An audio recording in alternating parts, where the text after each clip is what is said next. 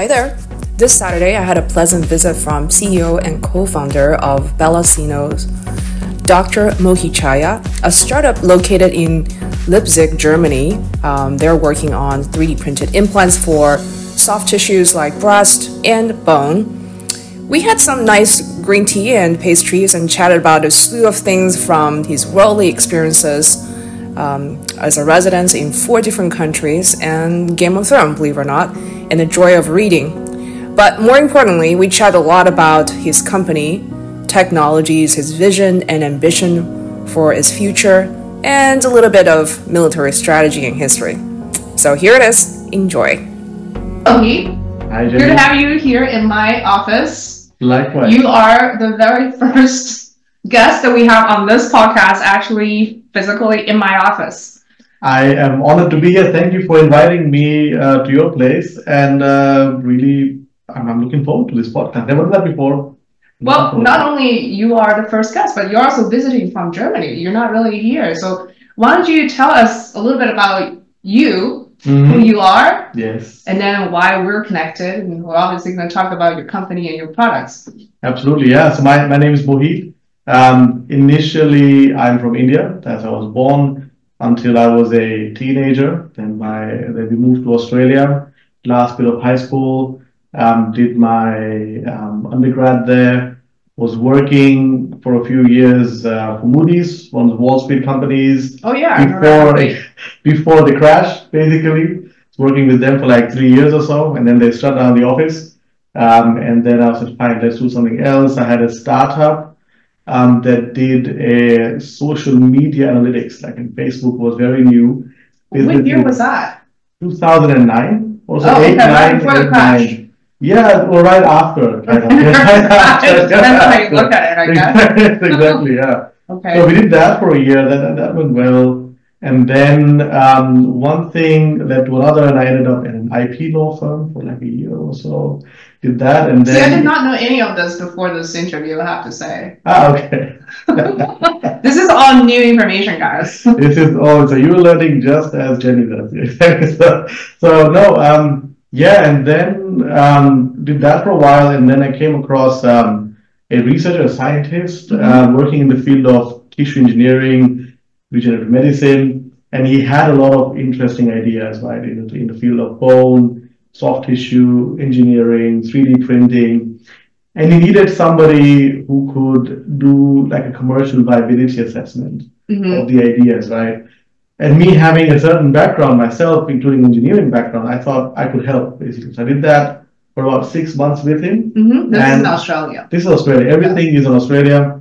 And one of the projects that he was working on was on breast reconstruction, patient using scaffolds, tissue engineering, 3D printing to help survivors of breast cancer, essentially. Which is quite close to me because my own grandma, she had breast cancer, and it kind of spoke to me. Yeah. So I said, why don't we do this together? I said, so he offered me a PhD position in his lab to kind of develop the whole thing. Started off with developing the printer, programming it, using that to make the scaffolding, all of that, and then ultimately animal trials. But I was helping out a lot of other students as well in their projects, just to kind of learn all the techniques that you would need to bring it into the clinic and so on. That was 2014 when I finished my PhD. And then we said, look, there is commercial viability for this product. So let's found a company to kind of support that commercial development. And took us a couple of years to find. And the name of the company is? Is Bellacino. Then the company is Bellacino, which in Italian means beautiful breasts. I see. That makes sense now. That makes sense. So we started. But why Italian? You're not Italian? I don't know. It's a beautiful language. We just spoke all of us. So yeah, our founding team were full of Germans, and you do not want to have a German name. I guess German people kind of admiring the beauty of Italian arts and culture. We like to call ourselves, it's German engineering with Italian design. Because we have Italian designers, actually. That's pretty appealing. Yeah. I agree with you. Yeah. If we can find that. And we have Japanese machines that doing it. Nice. It's We'll best get to of- that soon. Exactly. So Yeah. yeah, So so you founded the company in 2014. 15, 15. 15, exactly. Almost 10 years now. Almost 10 years now, Yeah. but it took us a while to get funding. In Australia, it was a bit difficult. It still is difficult for new companies in Australia. So we found a German investor in 2016 who then said, fine, of course, I'm happy to invest, but as a condition, you've got to set up the company in Germany. I see. So I moved to Germany in 2017 and been living there since, basically. That's a lot. I mean, think about that. You made several moves, big moves. The first time you moved from India to Australia when you were a teenager, what motivated that move? A lot of things. So my father, he passed away when I was very young. He was a trauma and orthopedic surgeon himself, right? Did not know that again. I get the new information here. Well, That's huge. Exactly, That's right. huge. Yeah. So I would help him, right, in his in the clinic sometimes, like holding people's arms to take X-rays, for example, Oh, things wow. like this, right? So I kind of, but one of the things that he noticed in his own career later in his life was how, there is no time really for your families and so on. Like he would work like crazy, like 7 days a week, Yeah. not much holidays and so on. And so towards the latter part of his career, he did an MBA and he wanted to go into like administration of hospitals. And He's so business driven. and so on. This is like really ambitious stuff. Yeah, he was like 40, I think, or 45 or something when he started doing that. And then we were discussing, of course, and we said, look, the future is in, if you have your own business, then you can obviously, you still don't have time for your family, but you can actually do a bit more in terms of the impact that you can have, Yeah. and more just the clinic. So entrepreneurship was kind of seeded early on, but what was that? What was the field in which to do it? Right, and we thought biotechnology, biomed engineering was that burgeoning field that we wanted to get into. And I found actually a course in Australia that I wanted to go to. I was still in high school. I hadn't finished high school, but I wanted to get in that university because they offered a double degree in biomed and business development. Well, that's a very good combo. Exactly, it's a great combo. So I said, look, I want to get there. Let's make that happen, basically. And which university is that? QUT, the Queensland University of Technology. Yeah. That's in Melbourne, right? Brisbane. Brisbane, that's right. Yeah, north. I'm aware of them, very much so, actually. I think we had a couple speakers who were in melt electrowriting. Well, Paul. Yes, Paul. Yeah, yeah, and they have like a whole team there.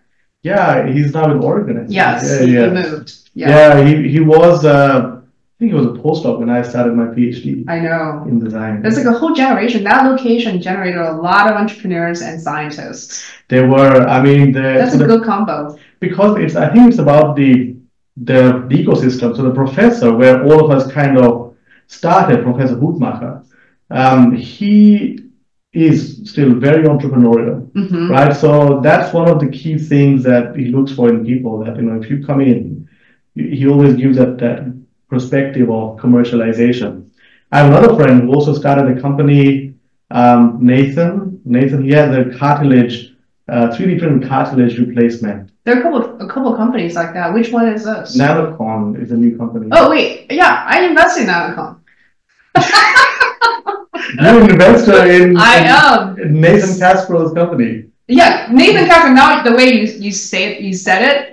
I mean, I would have pronounced his name differently. Yes, of course. Okay. Yeah, Ben. I know the other co-founder, Ben, and he actually is the community manager for 3DLs for a while really? in DC area. Really? No, Yeah. Cause I did not know that he was also in the same. We are all the same time. Oh my god! Same periods of time. So we crossed paths, I think, for a year or so. That's crazy. Good surprise. Yeah. Awesome. I invested in that. I see. Yeah. That's a surprise. Yeah. Also for me. So Nathan, he was great as a researcher.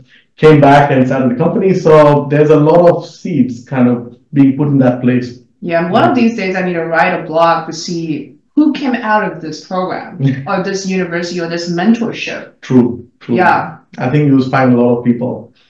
Yeah, I mean, kind of sidetracked, but I was reading listening and reading this book called Power Law, and they were talking about the Fairchild semiconductor. You know, the basically all the chips industry, how it started. 70% of the current chip industry companies coming out of that Fairchild semiconductor. Right. Based for DNA. This is new for me. I didn't know. I mean, it makes sense, right? Yeah, but that takes 60 years. That took 60 years. That took 60 years. You're right. Yeah. Hopefully we gotta live until we're 90 years old. No, I mean, I think it makes sense, right? I mean, you've got then, people that you can look up to, like peers who've done that before. You get inspired, kind of it's a feedback loop, right? People hear about that. Yeah. I want to work in that team, get that knowledge across. And I think a lot of chips have to be aligned perfectly. You have to have the right people, the right timing, and the location. Yeah. It is everything. I think you're right. Location, it's. I mean, you wouldn't. I think now it's a different story, but back then, Australia wasn't like the hotbed of biotechnology, biomedical engineering, right? And I think because of groups like this in QUT, then more and more keep popping up in Melbourne, in Sydney, where it really has become now a hotbed of innovation, right? Yeah. People are kind of going there to develop technologies, do their clinical translation.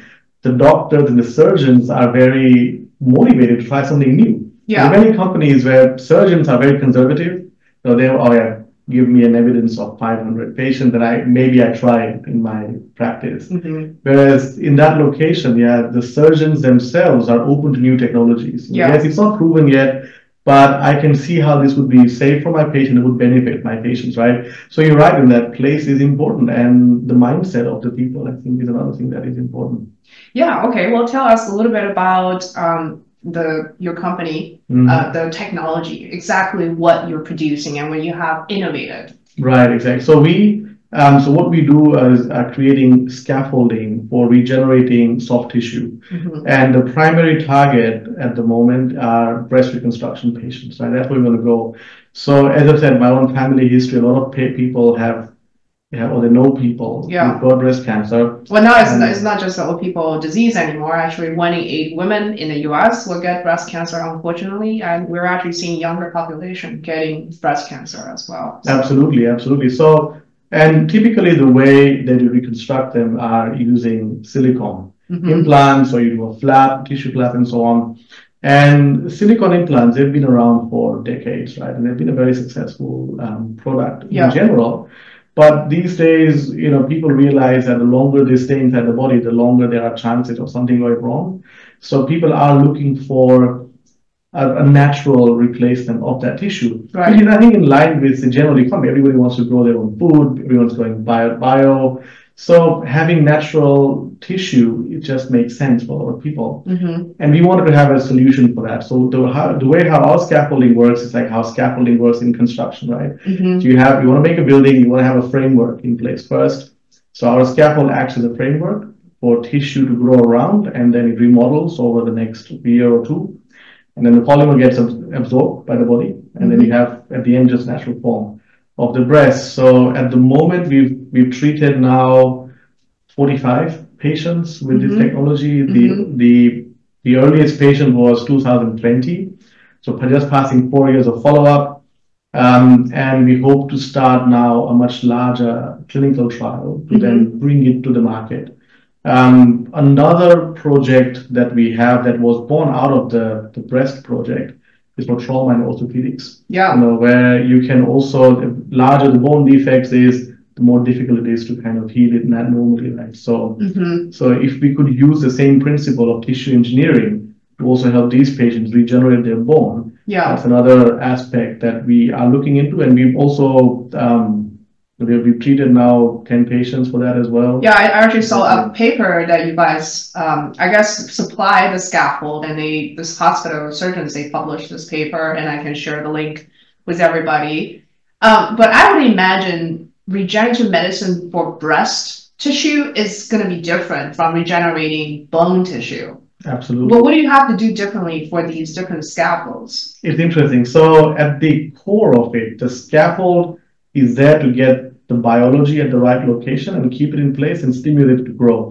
So for breast reconstruction, the goal is to get soft tissue, combination of adipose tissue and connective tissue with some vascularization inside, right? Yeah. The fat grafting without a scaffold is done also for decades, but there's a lot of pressure acting on it. As the more you inject, the more that pressure builds up, and that leads to a lot of loss in that fat. So what the scaffold does is shield the forces acting on that, and it kind of gives it room. Yeah, the little what I call highways for cells to kind of populate the scaffold.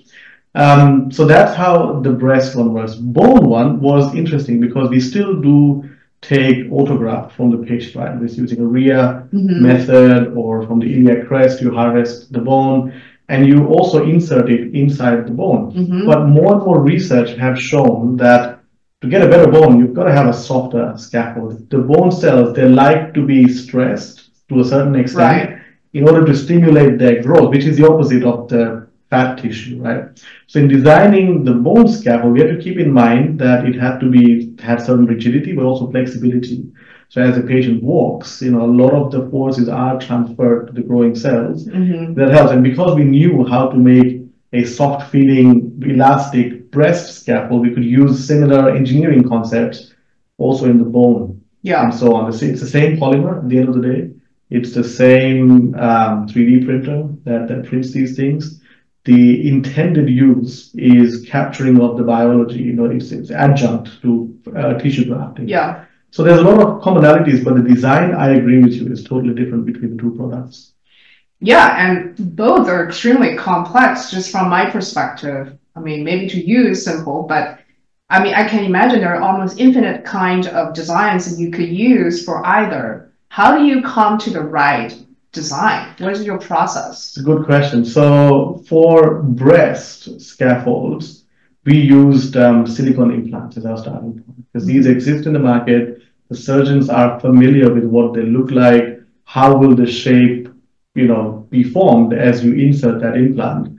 So we took that as a starting point. When we look at the catalog of silicone implants, we just basically took that. There are more complex defects, congenital deformities, for example, where you cannot have a single size or catalog of products. In this case, we make customized versions of those, right? So these are the ones where you take scans, CT scans, MRI scans off the chest wall, for example, and you make something that really fits that perfectly. For bone, yes, we also starting, so the way the patient we've treated are all customized versions. So we talk to the surgeons, we look at the defect, make something that really fits that particular person's anatomy. But in the long term, what we want to do is to collect information on what shapes there must be, some shapes that are common. For very complex defects on one end of the spectrum, they will always be customized. But for a lot of patients with smaller defects, more defined, you could perhaps have a modular assembly, right? So maybe you can trim it, maybe you can put them together like puzzle pieces, for example. So that's for us a long-term goal. So we want to learn from what we get from these patients, apply that towards the off-the-shelf version. Yeah, I think everybody are very excited about personalized medicine and custom-made devices, but I think I learned a little bit last time when we had an implant webinar is that customization doesn't always play out economically, because let's say that you provided something very personalized to an individual, but that person got sicker, the bone defect got bigger, and you produce this expensive customized device that you cannot use. That's very expensive for the entire process. And it doesn't fit. Exactly. Yeah. So you're right. I mean, at the end of the day, the patient rolls in, the surgeon just wants to have something in the shell, on the cover. They can just open up and slot it in. But you don't want to have friction in that process. Okay, fine, let's now, because then everyone is busy. Nobody has the time to kind of talk to somebody maybe on the other side of the world helping you design your stuff. And then it takes 2, 3, 4 weeks for it to arrive. The patient has to be coordinated. Please come on this date when the scaffold is going to be ready. There are a lot of friction points. So yes, I agree. There's a lot of patients for whom customization is probably the only way to go, but vast majority of patients, we think off the shelf is the way to do it. And that's the way to scale company products. But that said, you have several other applications, right? So we have breast implant, scaffold, you have bone, and you also have something for the chest wall. Exactly. Tell us a little bit about that. Yeah, so this was it was almost a chance finding. So we were thinking about how do we bring the soft tissue reconstruction scaffold into the market. And just by chance, one of the surgeons we were working with in Australia, he had a patient with a condition called pectus excavatum, which is essentially when, for regular people, normal people, your chest wall is flat. But for these patients, it's sunken in. Right. So that causes, in the best case, a cosmetic deformity, in the worst case, breathing problems, exercise problems, and so on, right? So these patients need something for their quality of life, psychological health, something to correct that deformity, or at the bare minimum, camouflage that deformity, right? So they can go out to a swimming pool, to the beach, for example, and not be so conscious of their body. Yeah. So this patient came in 2020. 19 actually. It's all pandemic. All of your patients came during or after the pandemic. That is very interesting. That was hard. We had to kind of work the other side of the world, and we just had to do it. Like a lot of companies, right? You can't stop working just because everybody was remote except for the manufacturing team who kind of had to go to the printers to print. But you're right, everything was in the pandemic. So this patient came to us, and she'd done I think 10 or 15 different surgeries to correct that deformity. Silicone implants, so multiple failed revisions. Multiple failed revisions. And the surgeon was the same surgeon who helped us in our animal studies, right? So he knew about the technology, and I was in the country just by chance. He said, where is this? Australia. Oh, okay. Everything is just Australia until now. And he said, why don't we try the breast scaffold, but if you flip it the other way around, so the projection is going in instead of going out, it could actually conceal that deformity. And we thought it was a very nice way of translating what we had done into animals up until that point into patients. Patient was it was very nice. She accepted that this is the first ever time something like this is being used. And so we worked with the surgeon for 2 or 3 months in the pandemic setting, basically shipped the scaffold across, treated the patients, and it's gone really well. The patient's very happy 4 years on.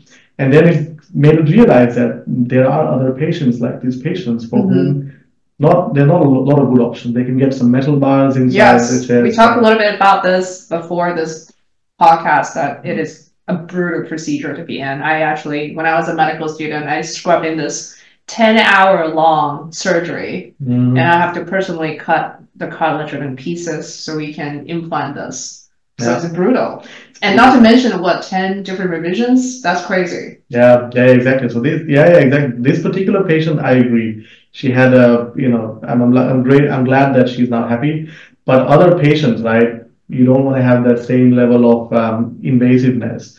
So if you could have a quote unquote minimal invasive through one cut, you insert it in underneath the skin. If that conceals the deformity, that would help a lot of patients, we thought. So then we found more and more cases like this, and we thought this is an opportunity for us to, right? So, so these are done laparoscopically? No, not laparoscopically. Just one incision, but small. A small incision, you can fold the scaffold, right? And you put it in, and it kind of unfolds inside. I see. Right, so you don't need a very large cut. So it's like a same day, very short, like one procedure or something. Yeah, something like this. Do you do combined with fat grafting? So it can take 60 to 90 minutes, depending on how long it takes for the fat grafting. That's the most difficult. Do you have a name for this procedure? Well, we call it scaffold guide regeneration. Mohit procedure, that's what it is. Like the sound of that. It's the sound of that. So, no, exactly. Yeah. So then we found a very nice hospital in Italy. It is, I think, one of Europe's top places to go to if you have this condition. Okay. Right. So they get referrals from all over the country and also neighboring countries in there. Yeah. So we showed them the results of the first patient. They were really happy to be on board, and they did the next set of patients. And in Europe, there is a special scheme for custom-made devices to be on the market, right? I've heard a lot about that lately. Right. So we were fortunate enough to take advantage of that and be able to actually put on the market. So these are commercial products, so you can buy them. And the advantage is that these are not customized. All customized. Oh, customized. Everything is customized. Oh, okay. Take the CT scan of the patient. We model the rib cage, and we have something that really fits that patient. The advantage for us is, of course, data, because it's the same polymer as the breast product. Yeah. Same manufacturing method, same design almost, just the form is a bit different. So from a regulatory point of view, all the safety data that we collect would be also applicable for our next products. It makes people aware of it, right? That look, this is something that's out there. For the if you're a regulator, right, you've got a product that is novel in many ways. It's a new polymer that had not been used in this way before, although for sutures they use it for a long time, right? We'll go to biomaterials soon. Right. Let's talk about this first. Right. So then, I mean, you have a new manufacturing method, 3D printing, right? You've got a condition that is not really so common, and you've got an intended use that is, regeneration of tissue. There's a lot of new things for these regulators. And if you start with breast has a long history of scandals, basically, right? Yeah. So everyone is very, conservative. Yeah, well, some bad things happen. I only know part of the story, but apparently in the past, people would free-inject silicone material into the breast to for augmentation purposes. And there is some other breast implant in Europe that went badly. I don't know. The PIP scandal. Yeah, what is that scandal? Just take us in, update us. Sure. The PIP scandal. So there was a company in France, and typically when you make medical devices class 3, you've got to use medical grade polymers or materials, right? Yeah. This company did not use medical grade; they used industrial grade polymers just to save costs because it's 10 times cheaper, right? Oh wow! Yeah. So they realized that these particular patients that got these implants from the company, they ruptured more frequently, they had more frequent complications. And when they did the investigation, they realized that the material used was not medical grade. And that actually led to the formation of the new medical device regulation. Oh, God. That was the catalyst for change in regulation, right? Yeah. So, it's overreaction, I would say. There's an overreaction, exactly. Yeah. So we kind of wanted to stay away from that, let them, in kind of like a sandbox setting, evaluate the new product, right? So Pectus gave us that opportunity. The same team that would review the breast is the one that approved the Pectus excavator, made them familiar with the product, with the team especially. And now the idea is that, we keep them updated almost every 6 months. We show them what we've done. And the hope is that when the breast product is ready for market approval, then we have a lot more data from the real world to kind of augment that application. Now, a couple of things I have questions. One is to just go back to the Pectus case. Are you essentially generating a bone defect along the sternum, or what does this scalpel actually do? Right. So it's not a bone reconstruction. It's still soft tissue at the end of the day. Oh, okay. Right. So what happens is that you kind of create space. Basically, you create a pocket, and then in the pocket goes a scaffold. And the scaffold gets combined with fat tissue, so from just liposuction. I see. So the bone deformity is not going to be changed. So it's a camouflage procedure. I see. Essentially, right? It's not a correction. I see. Procedure. For the correction to happen, you've got to change the anatomy of the bone. Right. And this is much more invasive. So there are patients who are perfect for this scaffold guided regeneration. So it's like probably minor Minor and minor. So there's different levels of Pectus excavatum, 1, 2, 3, 4. Yeah. The most problematic one is where you have breathing difficulties. There you cannot use a scaffold because it's not going to fix that problem, right? Or you have on the other end of the spectrum, just very minor defects you can fix with like a vacuum therapy or something. Right. It's the middle bit where the defect is still kind of obvious that the patient is feeling insecure, but not so bad that they have any exercise or breathing problems and so on. Right. So it's this particular slice of patient that we target, right? So it wouldn't be recommended for them to go through this very arduous, procedure that you described before, but vacuum wouldn't work for these. So it's this middle bit that we target. Great. I mentioned that I want to talk a little bit about the biomaterials that you're using. I mean, I've heard of the bioresorbable or resorbable sutures. Actually, we actually invited speakers to talk about these materials in the past. And PCL is certainly a material that we encounter quite often in 3D printing, 3D printing space. I can imagine a suture get reabsorbed. It's so small and thin. I cannot imagine the scaffold, which is a giant block of plastic essentially, to get reabsorbed. Yeah, I mean, a couple of things that led to our choice of PCL. Yeah. One is, you mentioned the long history of it, right? A lot of surgeons are used to the idea of using PCL as monocrystal sutures, right? That's one less thing for us to worry about. It's a safety profile. The supply chain around it, right? It's all set. There's nothing for us to do. The other thing is it's easier to work with in many 3D printers because you can heat it up for long periods of time without degradation in the properties of the material. But most importantly, it degrades slowly. That for us is an important feature because it's actually good for us because what we saw is that in animals, you put it into the animal, within a month or two, you do get tissue. But this is not the final tissue that is in there, right? You've got to let it remodel a couple of times inside the body, let it mature, stabilize, and then the scaffold should start degrading. So it's not a curve that goes like this, tissue goes up, scaffold goes down, but it's more, you've got to wait for that. And there is a substantial amount of material that you're putting in. Like we put in, depending on the size, between 15 and 25 grams of polymer into each patient, right? And if there is very fast degradation, there is a risk that you get a late stage inflammation from the degradation byproducts that come out of it. Right. Raises the pH of the environment, leads to problems for the patient. Right. So we wanted to have a very slow. Probably symptoms, I would think. Right, exactly. Right. So we haven't seen any of our patients these late stage problems now up to 4 years follow up. Most of them are getting to up to 2 years follow up. So that was the reason why we went to that, because we wanted to degrade slowly. The important thing is the patient should not be able to feel the rigidity of the scaffold. So what in our trials for the breast patients now, right? So in the first 2 months, the patients do feel the scaffold. They're not bothered by it, but they can feel that yes, it's there.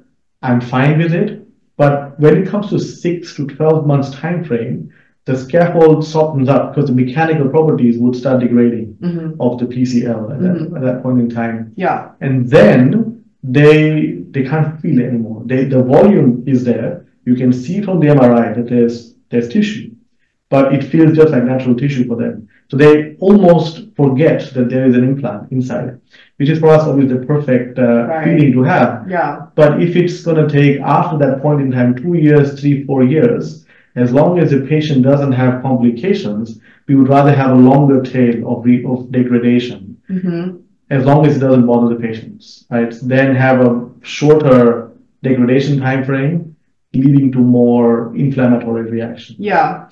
And how do you monitor these patients? Because, we actually, I was referring to another implant event that we hosted on metal. Those patients sometimes can have something called metallosis, whereas you can detect metal particles in the blood. Like, what are your ways of monitoring your patients? We have to go for as much as possible non-invasive ways of monitoring this patient, right? Because if there is no problem, it's ethically very difficult to get invasiveness in there. So the primary way that we follow them is through what we call a patient satisfaction. So for all implants, including breast implants with silicone and our implants, there are standardized scales that the patients, in terms of their psychological health, satisfaction with breasts, physiological health, they all follow that through to the same questionnaire essentially, right?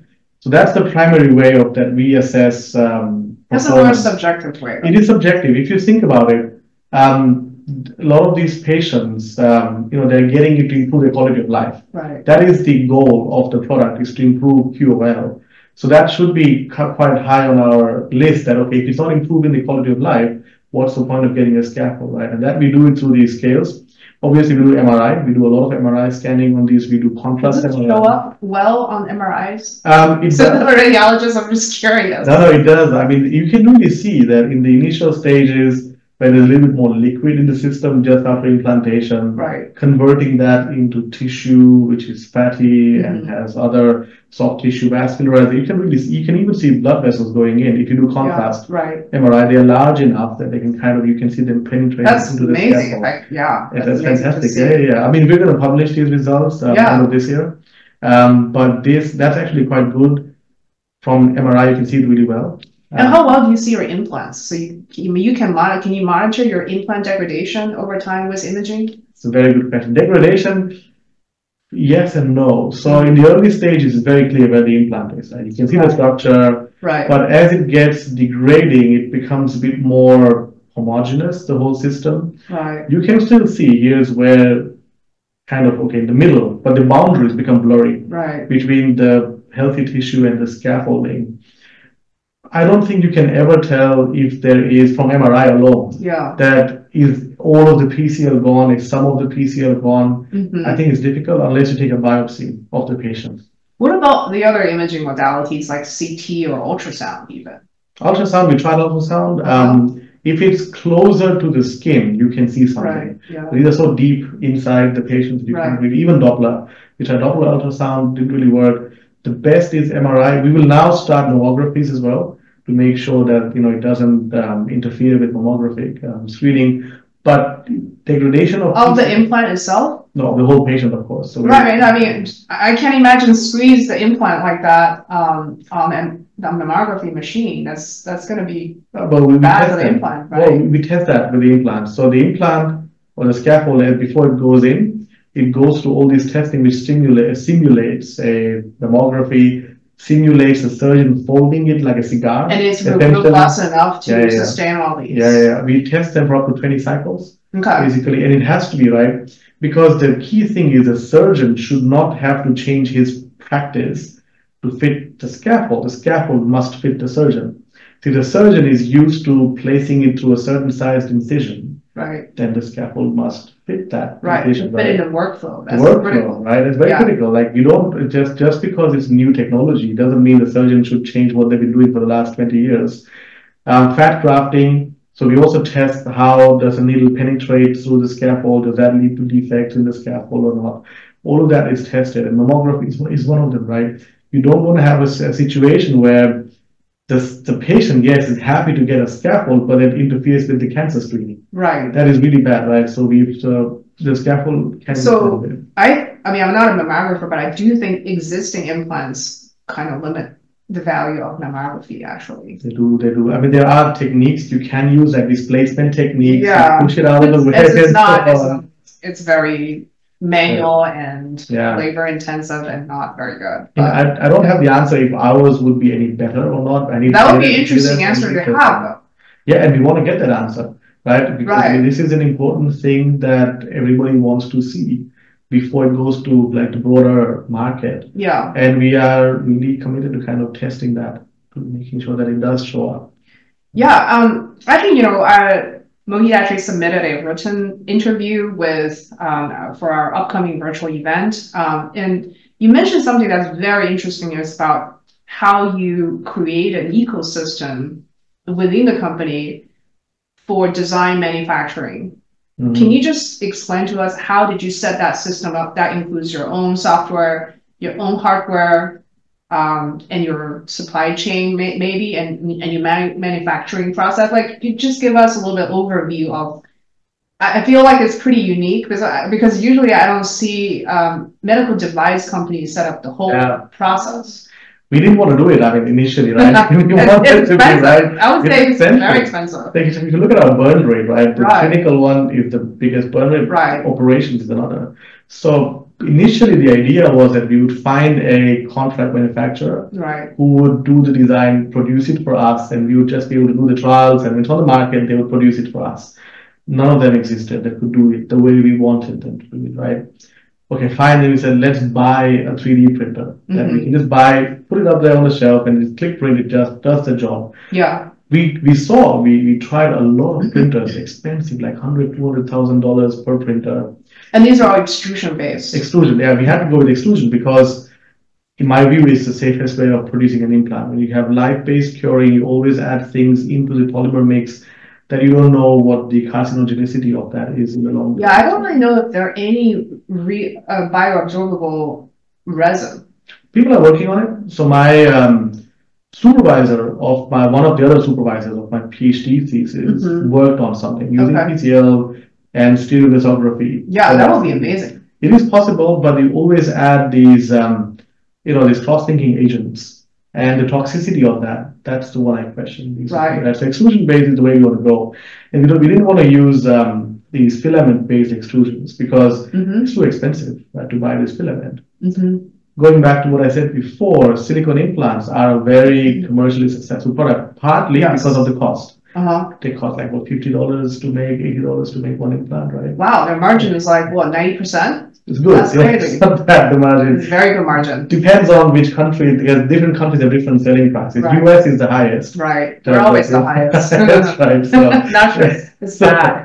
But it's so we couldn't come up with a solution that cost 10 times as much. Right? We had to compete with that on pricing as well at some point in time. Right. Right. So flakes or pellets, that's what we call it, are the first output from the supplier, right? So it's going to be always the cheapest that you can buy. So we said, let's go with that. So we have reservoir, put the pellets in, it gets melted, extruded through.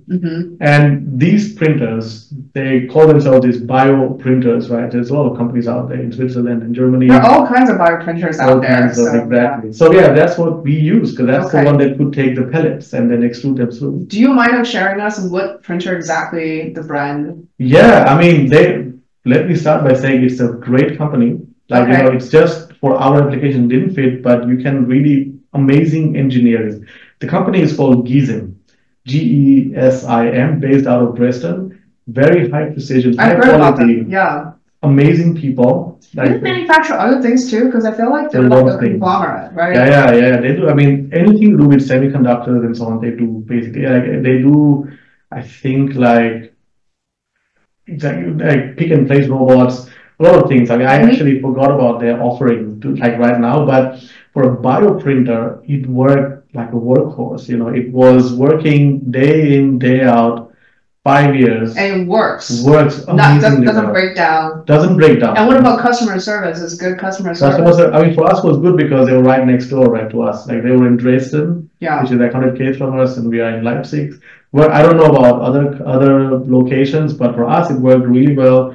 Loved the printer. The only issue with it was too slow for our needs, right? Yeah. So we had very large implants, right? And we had to make a lot of them.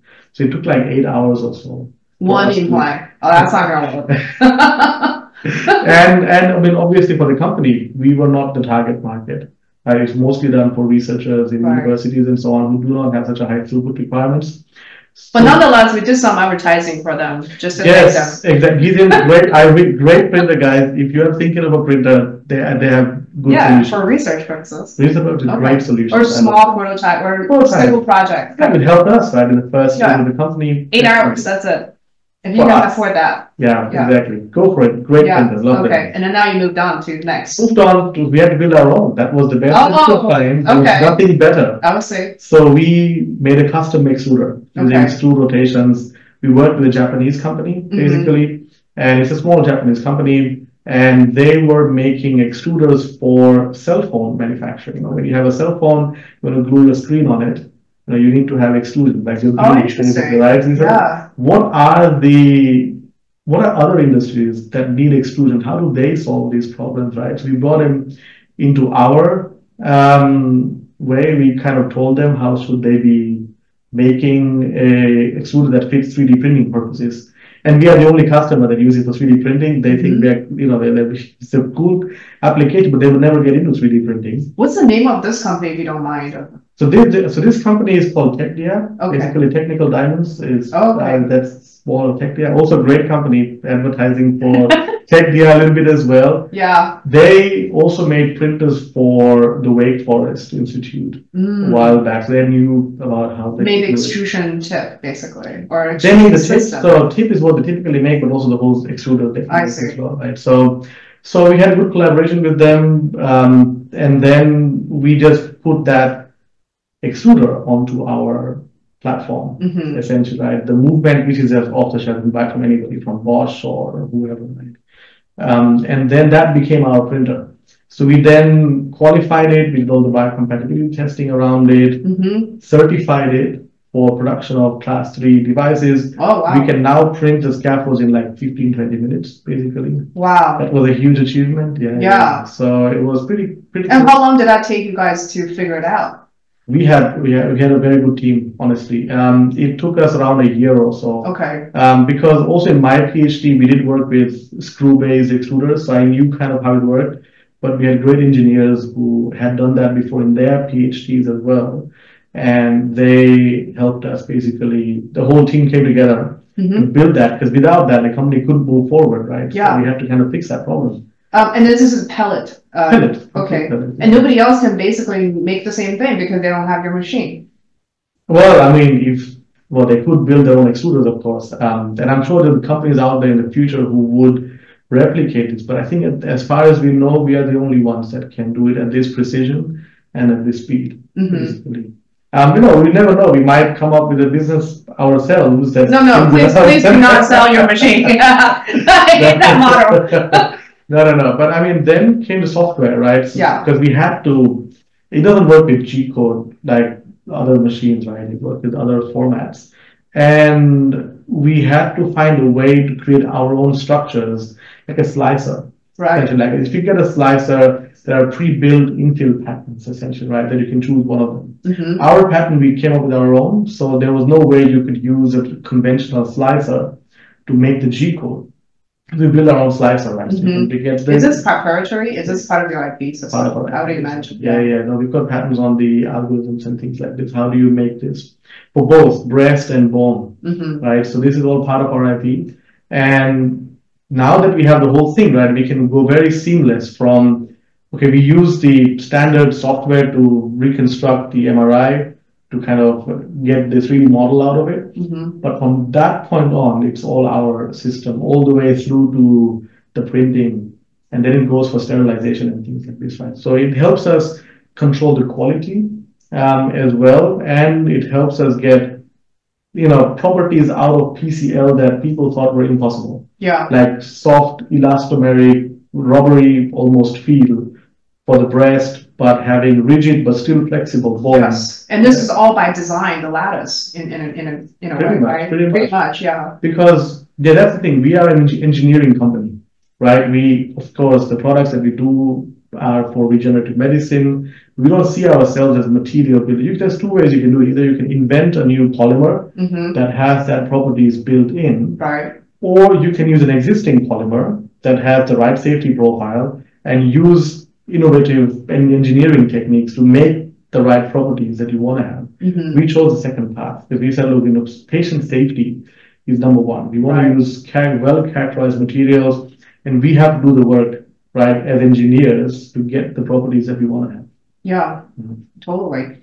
And so now you only have one manufacturing facility that's certified, or do you have several different ones? We have one that's certified in Leipzig, east of Germany. And that's about 1 hour from Berlin, you said. 1 hour from Berlin, exactly. It's never heard of this city before. It is.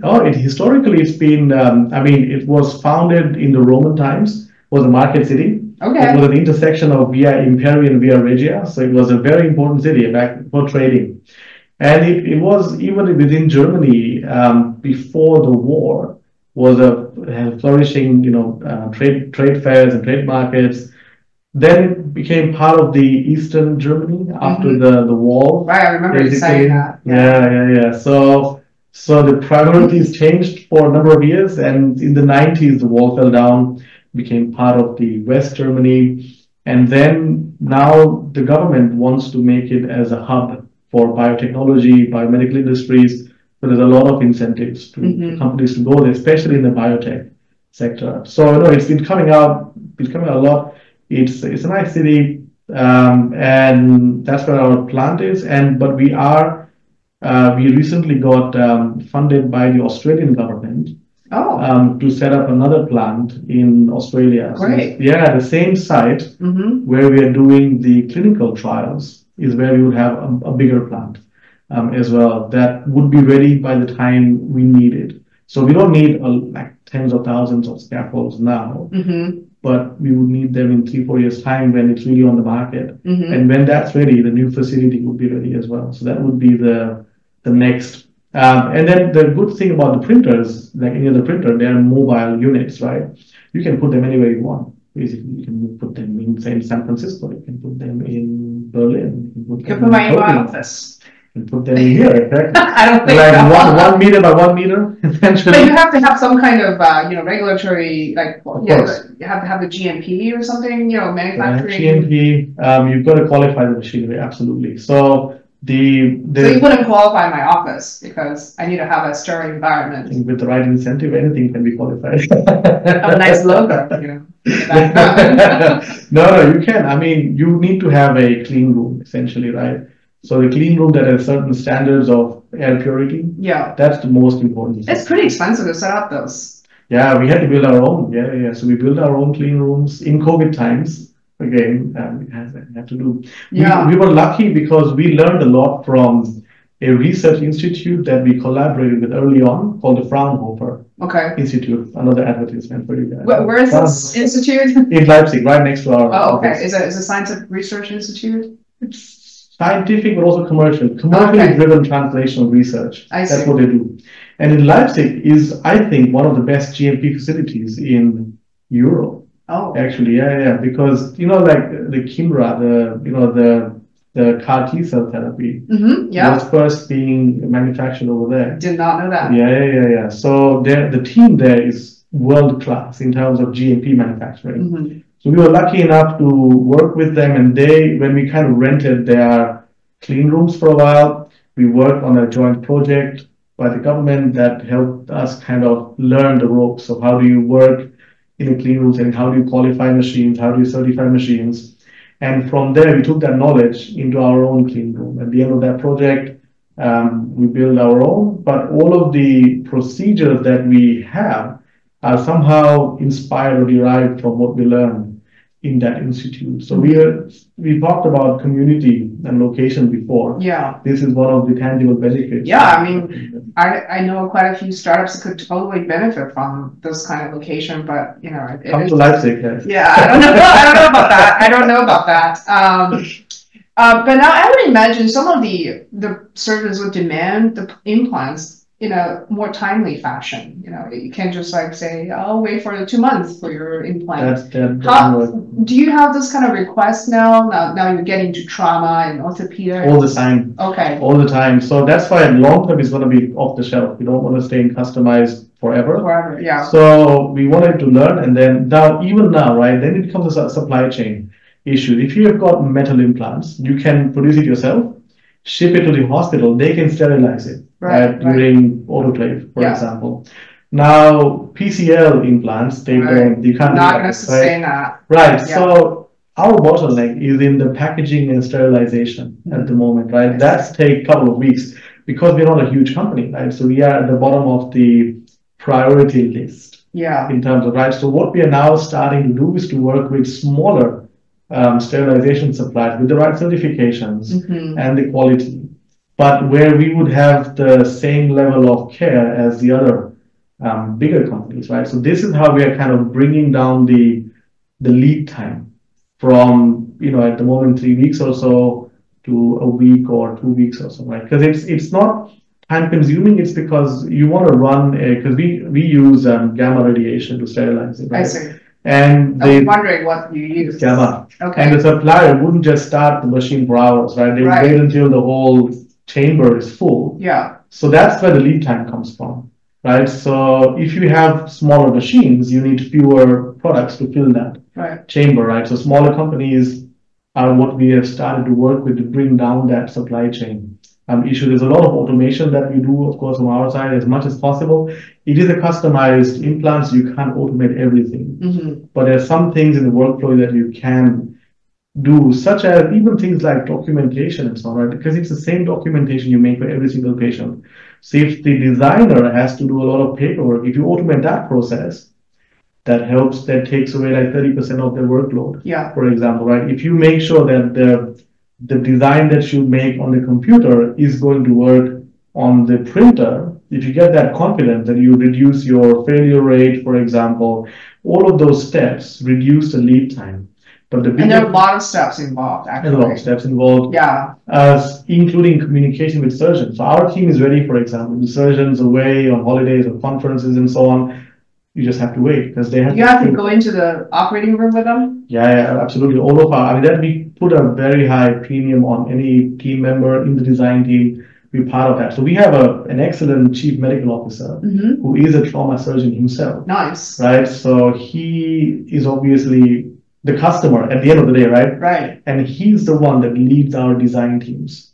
Right. So a lot of companies, it's kind of counterintuitive to have a surgeon lead design team. It works for us because that means fewer communication cycles with the other surgeon, because he can kind of predict what they would want, right? So that all of that kind of helps streamline the process, but these are not long-term solutions. I mean, we can get it to a certain level, but as you scale, the problem kind of compounds, right? So that's when we want to have long-term, off-the-shelf, ready to go. Patient comes in, open the drawer, here's the implant. But if you want customized, you can still do it. You still have that option. We have that option, and there will always be a customized version of our scaffolds for those patients that really need it. So now we have a couple minutes left. I know you're a world traveler. You're obviously here in San Francisco for business. I'd like to know, the entrepreneur environment in all these countries you've been to. You lived in Holland or Netherlands. Netherlands. Sorry. Yes. And obviously Australia, India. I don't know how much you know about childhood, that. Childhood. And Germany now, and now you're looking into the US as well.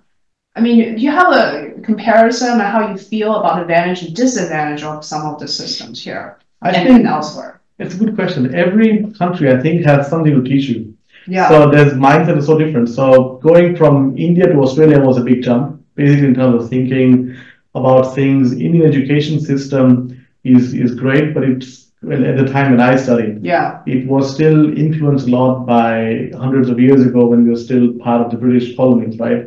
And the emphasis was on not really questioning your teachers, learning what you're given, basically, memorizing a lot of stuff, right? Which made you really good at memorizing things. That's like Chinese. I think the same. I think they're the same, right? So not creativity based. Not a lot of creativity based, exactly. You got to follow the system, right? Yeah. But you get really good at focusing, right? You work under pressure. That's what they teach you, right? The competition is fierce. It's fierce, right? Like I would have 6 days in a week. School 7th day was the test, the weekly test on Sunday. Nice. You're well tested. So it kind of like toughens you a little bit. Yeah. In terms of the future, what's coming towards you, right? It's not an easy place to live, right? And so then you go to Australia, which is very much creativity, initiative. Yeah. You can't question anyone that you want. You've got to think critically, logically. So then I had to change my thinking to fit that environment. And the Australians are, like I said, they're very innovation driven. They like new things. They don't care so much about all of the problems that can happen downstream when starting a project. For sure. Let's get started. If the relationship works out, we'll find solutions to the problems. But let's get moving, right? They're more about just do it. Just do it. Exactly. Then I moved to Germany, which is I have a little bit of an opposite mindset, where if you work with Germans, they really want to make sure all of the downstream problems are thought through in advance of the project. So before you sit down, you really sit down and think about, let's find out all the ways this could go wrong, this could not work, and then fix that or have strategies for mitigating them. So it takes a bit longer. They're risk averse. Very risk averse, yes. So it's great for incremental innovations. Right, where you can kind of foresee the problem. Right, incremental innovations, right? Very so well put. So radical new ideas, a bit more difficult, right? Because you can't predict what the problems are going to be like, right? So, but as somebody who's moved from Australia to Germany, you can then start putting these two things together. Right, in areas where it's incremental innovation, use a German method, right? Let's use it down. In other ways, we use more the Australian way of let's just do it. The cowboy way. US, I haven't lived here. I don't know what it's like. I guess it's a mixture of. I think there's a difference between East Coast, West Coast for sure. See. But I'm curious to know what your thoughts are on the American way of doing things. It's hard to summarize, but I would say I'm going through a book right now. I highly recommend it. I actually read it before, but I'm rereading it. It's called The Power Law. Okay. It talks about the history of venture capital and why Silicon Valley it is today. Okay. Why it didn't happen in Boston, where Harvard, MIT, and the DoD are located. Okay. I mean, there's some theory behind it, but the West Coast, East Coast innovation attitude and how company were formed and fundraising, I definitely know that difference for sure. Yeah. Since we have a Pitch 3D program and we know how hard it is to raise institutional money on the East Coast, for example. Okay. When you're early stage, starting the risk is a lot higher than say, when you're B or C stage. On the West Coast, it's definitely, if you're like working on something in a garage, I may actually put in some money because, there's definitely a little bit of gambling attitude, definitely a little bit like no risk, no return. And even if the risk outpaces the return, people are still willing to do it. That kind of attitude. I mean, don't get me wrong, we have a lot more extremely intelligent investors than me. I'm just an angel investor. But the attitude is definitely a lot more adventurous and more like optimistic, and less fear-based and conservative. Yeah, it is. You can see the attitude difference between the West and the East. I would say that's the only thing I know right now. I'm still learning myself. Yeah, that's an interesting perspective, right? If you're depending on which stage you are, then you can kind of pick, okay, maybe what is right for me? Is it the West Coast, the East Coast? Yeah, I also have another theory, also based on my experience in China and in Chinese venture capital and startups. My theory in general is the further away you're from the capital city of the country, the better the more innovative you are. The more innovative. Yeah, you're out of control. You're like the wild west. Okay, if you're in Shenzhen and Hong Kong and that more southern part of, like the more south you go from Beijing, the better it is. The better it is. That's interesting. Yeah, and I would say you can translate that into America. It's like the further away you're from DC, the better it is. I see. That's my theory. I don't know. Well, we'll see. We'll do some research and see if that theory really pans out. It's a theory. It's not a law. It's a very interesting way to look at it. I mean, look, at the end of the day, right, you have always, I think in Australia to a lot of extent, but also in the US, you have this frontier mentality, right? If you look at the history of the US, Australia, a lot of these countries, Australia was made by criminals, if you don't know about that. Yeah, absolutely. There were indeed, but then came the settlers, right? Right. And yes, okay, there were a lot of... They're definitely rule breakers, I would say. Rule breakers, okay. Lawbreakers even. The lawbreakers, I have to get it out of the way that Native Americans and Native Australians, they got really badly treated, yes. Bad deal. But bad deal and so on. But okay, if you look at it from the settlers' perspective, right? Right. You come in and then you've got this wilderness. The government says, here's your plot of land. There might be wild animals. There's no one to help you. Yeah. There's no support systems, right? Yeah. You can't call the police if like bandits come and rob you, right? Right. So you come up with this mindset of taking risks. Yeah. Right? And then I guess that's what you are seeing in countries like Australia and maybe the US, maybe even more California, which was settled a little bit later than the East Coast. Right, where this mentality maybe kind of permeates into the present, into the way people think about risk and reward. Yeah, for sure. I mean, if you have no other options but succeed. Right? Yeah, success is your only option. You're going to work as hard as you can and try to find a group of people who can actually share the same mentality and survive together. That's it. Yeah. And also in the same written interview, interestingly, you talked about a book that you recently read, and I'd love to hear. Why don't you share a little bit about that? Absolutely. So the book is called Alexander the Great and the Logistics of the Macedonian Army. So it's a dry read. Okay? It's more academic than like interesting reading. But what I like about it is that everyone talks about Alexander the Great, how he was born, grand ambitions, grand strategies. He wanted to conquer the world. Yeah. No one talks about the nuts and the bolts of how he made it happen. Yeah. Why was everyone okay? If you were in the classical era in Greece, you wanted to go into Persia. There's only certain routes that you could take along the coast where your supply lines, your ships would come in and supply them. Along routes where you know there's going to be villages where you can gather supplies from, because you can't carry all of your food all the way from Greece into Persia. You've got to have local people kind of take it from them, essentially, like Yeah. the group.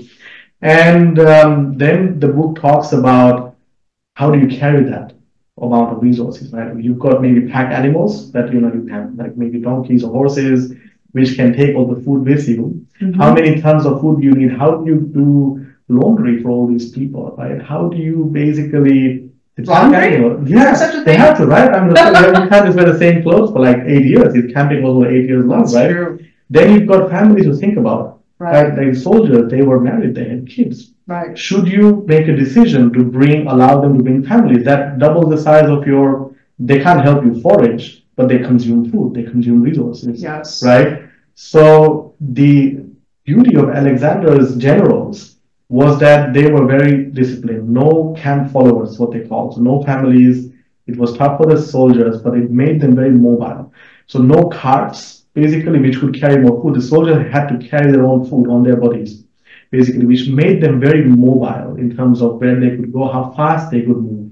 So there were rules of thumbs were if you're the enemy, you're going to come down this road. There's only one way. You can't just make your own way, right? There's only certain paths you can come. It's going to take you a month to get here. Yeah. I can take my time. But no, these guys were much faster. They were much more mobile. They didn't have all these followers with them. And they calculated down to like the last ton how much grain they need to carry, right? How much water they need to carry, how much meat they should carry. And then they kind of use that in their strategy, right? And look at, I can get there faster than the enemy. I can get a much better advantageous position if I can move fast, more nimbly. I can respond to these kind of attacks, right? So there's a lot of math involved. Yeah. Like how many, because like your supply lines sometimes are 30, 40 kilometers long, right? All of your retinue, because you can only walk in a single double file on this long road. Yeah. So you're at a camp. The next camp is, say, 20 kilometers away because you can only walk 20 km a day. So even if your supply line is 30 kilometers long, by the time the first car gets to the second camp, the last one hasn't even started growing from the first camp, right? Yeah. So all of these logistics that no one thinks about when planning these grand campaigns, and this book kind of shed some light on it, because I think there's parallels to how you can build a business. Yeah, for right? sure. Because you can say, I want to do this, that's my vision, which is great, that's the starting point. But you've got to find a way to execute on that strategy. There's all these little details. You have to be very detailed, very meticulous. oriented. Exactly. Very meticulous, and that's where the difference comes in execution. If you're nimble, if you're able to kind of change your tactics midway, just like Alexander did, Yeah. that gives you an edge, right? So what motivates to find this dry book to read? I was reading a blog. I was actually reading a blog, you're right. It's called A Collection of Unmitigated Pedantry, right? Okay, that sounds like a dry blog. It's a dry blog, but the author there, he talks about different ways in which militaries organize their structures and so on. I just like military things. Since I was a kid, playing video games and strategy and stuff. I think, I would understand a boy growing up wanting to learn military strategies, but I actually just recently started to be more interested in military strategies because I heard this really great podcast by Dan Carlin. He talked about the beginning part of Alexander the Great. And then I went through another podcast, which I recently recommended. It's called The Founders. And they actually talked about Napoleon. Napoleon. Another great military strategist. And the podcast, I forgot the name of the podcast host, but he's very famous. And he said, a lot of these great politicians in our recent modern history, like Churchill, they learn about these modern day, they generate the strategies based on these older generations, thousands of years ago. And almost every great general would actually study the Alexander the Great and Napoleon very carefully and thoroughly. So I definitely think nowadays we have no warfare, which is, thank God, hopefully no more.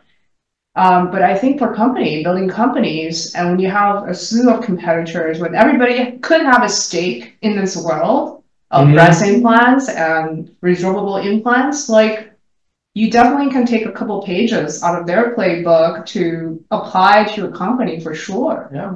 I think you have to read widely as much as you do deeply, right? Because sometimes you may find the problem you're facing is fixed by some other, or there are ways in which people have done it like hundreds of years ago that might apply to you, or other industry, for example, how did they fix it, right? So I do think having diversity of opinions, including, historical figures, absolutely helps. And I think, that's the way, I mean, for me, the book that I just described it's not like I want to think about how many bushels of wheat to bring with me if I ever travel camping across Persia. But it's the one thing is that you shouldn't forget about. That's kind of, if you get in the mindset, if you talk to your team and tell them that, look, yes, there's a vision, but you've got to be as meticulous as these guys did in planning phase to really make that a success.